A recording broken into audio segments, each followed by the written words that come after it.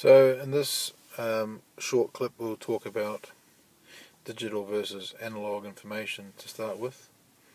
The difference between them is as follows. For digital information, there is always a discrete set of values, either high or low, typically two states, on or off, high or low, with no value in between allowed. We tend to represent these two states as a string of ones and zeros, the larger value or the high value made from one long string basically of ones and zeros.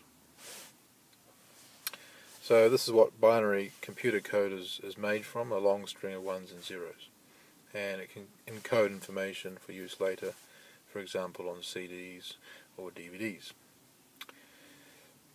Analog information, in contrast, it's always a continuous range of values within certain limits, but pretty much any value in between a range is allowed. For example, sound has a large range of values from very quiet to very loud, and in terms of the quality of sound you can talk about the frequency range as well.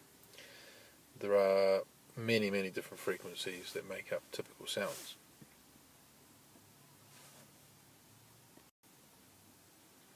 And in class you would have been exposed to at least the digital meters for measuring voltages and currents.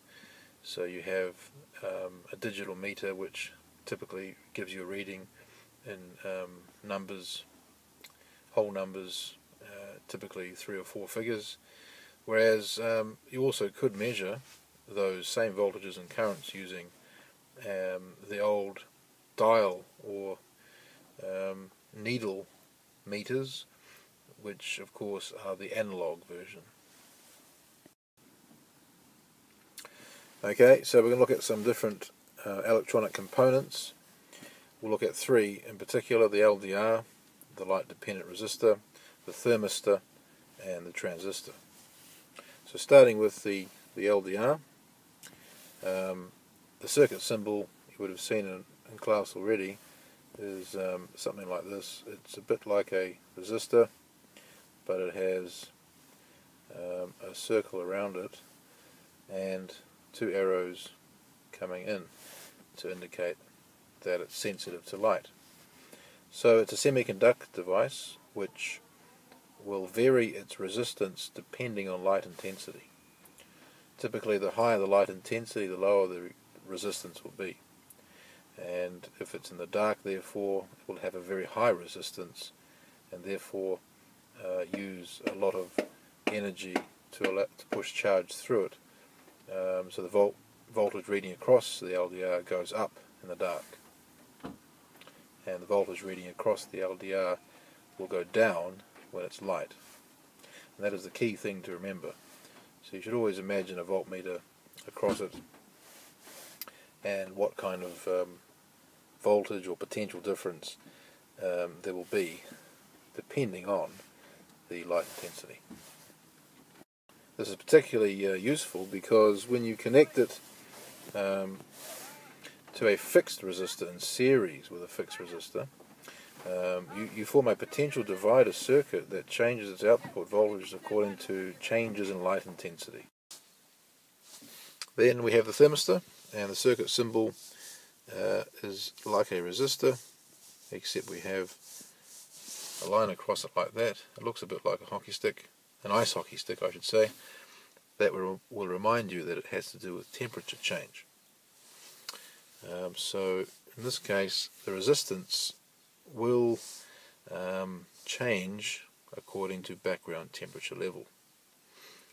If we were to plot a graph of resistance against temperature as follows, the shape of the graph is a curve a bit like this. What it means is for very low temperatures you have quite high resistance values, and this drops away at higher temperatures. In a similar way to the LDR, if we connect it in series to a fixed resistor, we can form a potential divider circuit that will change its output voltage according to the change in temperature, which is very useful when we can connect it to an automatic switch like a transistor, which we'll look at next. So the transistor, this is a component that acts like an automatic switch, and in some other applications like an amplifier. It will switch on when at least 0.7 volts is put across the base and emitter legs. This allows a larger current to flow through from a collector leg to the emitter leg. Now, where are all these legs? Well, I'll show you the circuit diagram just to remind you. We should have seen this before in class, but here is the diagram. Base leg is the middle leg, the collector leg is the one above, and down to the emitter leg. Typically a small current comes into the base, which then opens up a larger current that flows down from the collector through to the emitter. It can be connected in parallel to a potential divider circuit, so that the base leg runs between the two parallel loops, and if those potential dividers contain an LDR or a thermistor, we can create an electronic sensing circuit which will switch on or off according to either light intensity or temperature. So I'll show you a couple of examples to finish. So here's the first example of a transistor sensing circuit. You can see the transistor sitting there.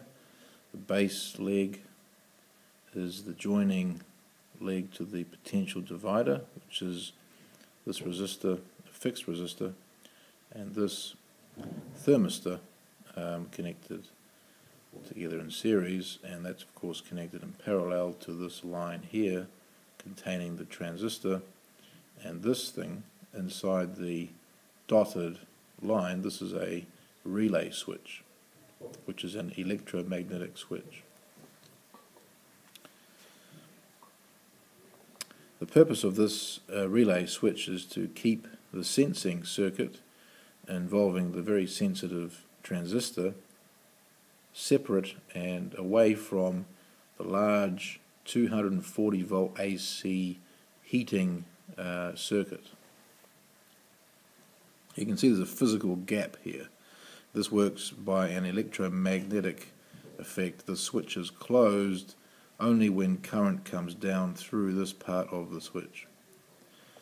Now, current can only come down here if the transistor is on. So this is how the transistor can control a massive 240 volt current without being in the way of such a large current. If we look first at the supply, here's our 6 volt supply, which is a DC, fairly small value, quite safe to use with the transistor. It is connected, of course, to this potential divider circuit here. Now, as we've learnt, if the thermistor has high enough voltage, that will provide enough voltage across the base and emitter legs here. If it's above 0.7 volts, that will switch on the transistor. But it will only happen if this thermistor is actually cool enough, because we know that the resistance of this goes up when it's cold, and if it's got a high resistance, it'll use a lot of voltage.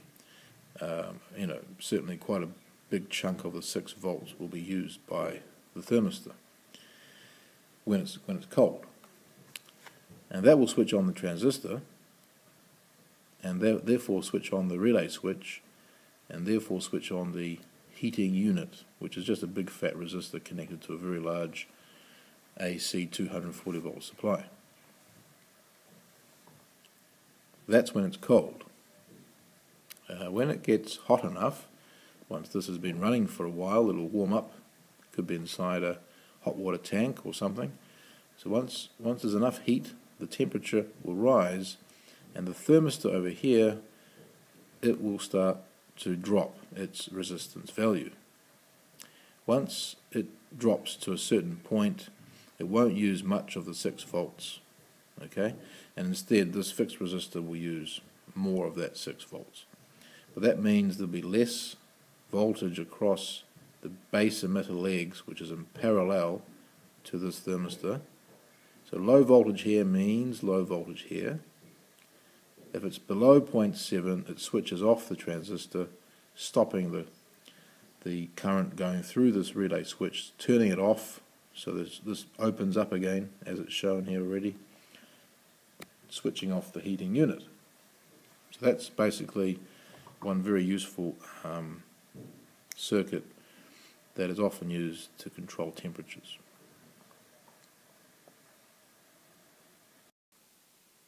Okay, here's another circuit example to look at. In this case we've got an LDR here, light dependent resistor, and a fixed resistor, and they are dividing up the 6 volt potential between them, so that's our potential divider bit. Once again we have the transistor over here connected across the middle. Now I just mentioned this little resistor here called RB. It's basically the base resistor. It protects the transistor from having too much current enter and possibly destroy it. Now, once again, in this case, we're going to be sensing light. So obviously this little LED, it's a symbol for an LED, a light emitting diode, will be either on or off, depending on the ambient light intensity. As you've seen before, when the light intensity is high, the resistance across this LDR drops away, which means the voltage is very low. That means the voltage across here will be low as well, too low to switch on the transistor, so it will stay off in the daytime, or light. But when it gets darker and darker, the voltage across this LDR will rise, therefore you'll get more voltage across here, enough eventually once it reaches 0.7 volts to switch on the transistor, and therefore switching on the LED. So in the dark the LED works, whereas in the light or the daytime the LED will not work. And it's all down to the automatic switching of this transistor.